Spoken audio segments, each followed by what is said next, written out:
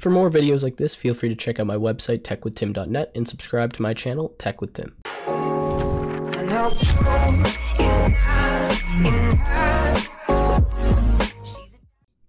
In this video, I'm going to be showing you how to log user key presses and save those key presses in a meaningful way in a text file. Now, the module that we're going to be using for this is pynput. You can see right here, this is what it's called. It is a third-party module not included with the default installation of Python, which means our first step in this video is going to be installing pynput.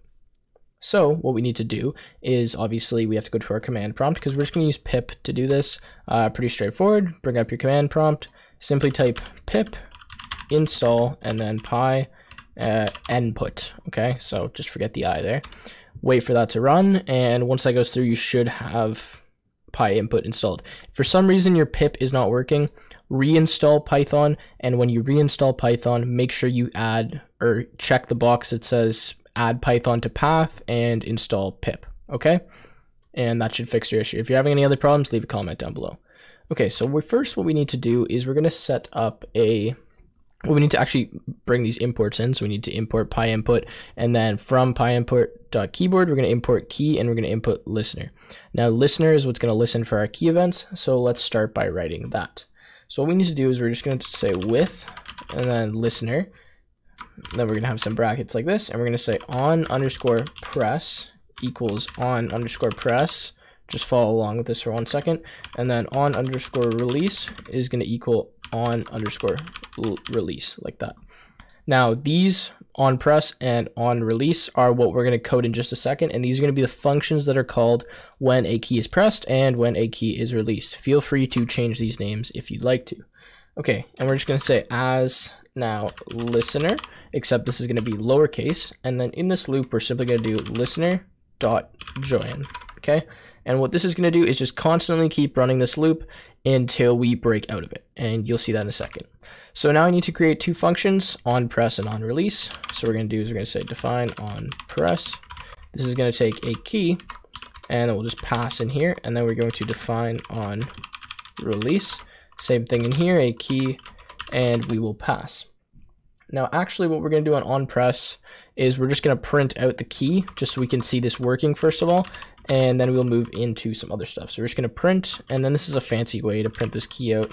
You don't have to do it this way if you don't want to, but we're just going to dot format this with key so that it throws it in there like that. Okay, so this is just simply going to put key in our string. Okay, so on release, we're going to add one bit of functionality just so to make sure that we're able to break out of this loop. And you will see that in 1 second. So we're going to say if key equals key dot and then ESC, which stands for escape, we're going to return false. And all this is going to do is break out of this loop if we hit the escape key. So now let's test our program and see if everything is working. Okay, so we can see that we get the window up here, and if I start typing some stuff, you can see it says JS, JSS, and then it just tells me exactly what keys I hit. Now, if I hit like the shift key or the caps lock key, it'll tell me all of those as well. Okay, so now that we have that, that's great, but we want to actually do something meaningful with this. So right now it's just giving us like a bunch of letters and these keys like this. We want to save this into probably a text file or something that we're going to be able to look at, because most likely if you're creating a keylogger, you probably want to do something with the keys that are being pressed. So what I'm going to do is I'm going to implement a few variables here and explain what they do in just a second. So I'm just going to start by saying count equals 0, keys equals a blank list. And then inside of onPress, I'm going to say global keys and count. Now I'm also going to create another function here, and this one is going to be called write_file. And what this is going to do is exactly what it says. It's going to write to a file. So what we're going to say is we're going to say with open and then a text file name, whatever you want. In this case, mine's log.txt. And then we're going to put a mode here, okay? Now, if the first time you're running this, you don't have a text file created and you're too lazy to make one called whatever you want to call it, just put this as W, because what W does is it means write, and if that file does not exist, it's simply going to create one. So the first time you run it, W works fine, but after that, you have to use A, okay? And we're going to do with open log.txt in append mode. That's what that stands for, as F. And sorry, this needs to take keys. And all we're going to do in here is we're going to loop through all the keys and we're just going to write them into the file. So for key in keys, and then we'll simply do f.write key like that. And this is going to write all of our keys into the file for us. Now you might ask, well, okay, what's the point of this keys list and this count variable? Well, the thing is, if our user somehow is able to break the program or like quit out of the program, we want to make sure that we're not just writing this at the end, because say for example the user's on the computer for like an hour and they're typing stuff and we're storing all their keys in this key list, and then all of a sudden they quit the program somehow without hitting the escape key, none of that is going to be written to the text file.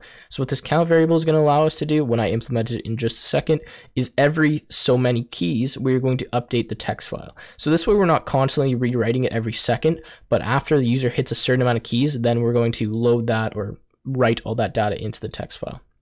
So I guess I should probably add to our keys list if we're going to be using that. So whenever the user hits a key, we're just going to do keys.append that key. We're going to add 1 to count, so count plus equals 1 like that. And we can continue to print this if you want, although it's not going to be necessary because everything is going to go in our log.txt file. Now what I'm also going to do in here is I'm just going to throw a little if statement. I'm going to say if count is greater than or equal to, and you can pick what number you want to do here. I'm just going to pick 10. So this means every 10 keys is how often we're going to update the file. Now, obviously, if you think this is going to be running for a long time, you might want to make this longer or larger. You could make it 1. You could not have the count variable if you want. Do whatever you want for this, okay? Now I'm going to say we're going to reset our count equals 0. We're going to write to our file, passing it our keys list, which is up here and is going to have stored all these keys. And then we're just going to reset keys, and keys is going to be equal to blank like this. Okay, so that is, I think, at least should be working. Let's try this out. Oh, wow. The whole time I was typing, that was recording my keys. Okay, anyways. Let's see here. If I start typing, hello, my name is, oh, and we get an issue. Write argument must be a string, not key code. I forgot about that. So pretty much in here, it's just getting mad at us because we don't have string. So just throw a string in there and then it should work. Okay, let's try this again. Okay, and hit escape. And now we're going to go in log.txt. Okay, and here we go. So that was from previous runs. And now look at this. Well, it did what we wanted it to do. It printed all of the things into our text file, but this is not meaningful information. And we probably want it to look a little bit better than this and not have quotations and not have backspace keys. So I'm going to show you how we can do that right now. So let's just clear this file, save that. And now let's deal with write file here. So we're not writing these ridiculous characters into our text file. So what I want to do is I want to write each word that the user types into one line. So the way I'm going to do that is every time the user hits the space key, I'm going to add a new line to the file. So first of all, what I want to do is every time we're looping through keys, I'm going to say k is equal to str key, and then I'm going to say dot, not remove, dot replace, and then quotation, comma, blank space. Now, what this does is removes the quotation marks. So if you remember in here, we had something that looked like, actually it was single quotation marks, my bad. Like 3, like if you hit that key, it would come up in quotation marks. So this is just going to remove that for us. I don't know why it shows up in quotation marks, but anyways. So that's going to turn it into a string, replace the quotation marks. Now that we have it in a form that we can read properly, we're first of all just going to check if this is a space character. So if the user hit the space bar. So the way that we can do this, we can say if k dot find, this is kind of the cheap way to do it, but we're just going to do this, dot space in here, equals, or actually is greater than 0. So what this find is going to do is it's going to look in the key, because whenever we hit the space bar, it does something like this. It does like key dot space. Okay, that's what's returned as key. So we're going to look for space in our string. We're going to find that.